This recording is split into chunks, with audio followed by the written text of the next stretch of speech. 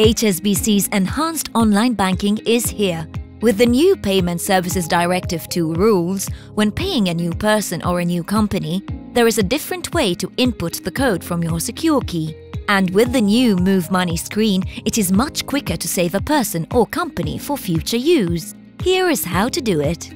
Access the Move Money screen and select Transfer to a new person.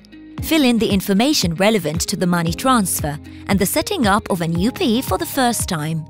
You may note that saving this person is very simple, and all you need to do is to tick a box whilst filling in the details of the transfer.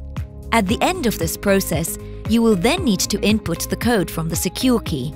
And now, apart from the usual last 5 digits of the payee's account number, you also need to enter the amount of the payment on the secure key itself, so as to generate the code that is then input on the transfer screen.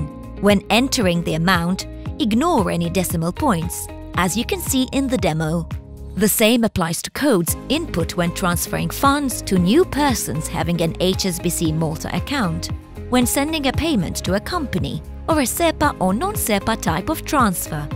Remember, you can always get in touch with us in case of any difficulty. And you can always refer to our Facebook page for any related updates.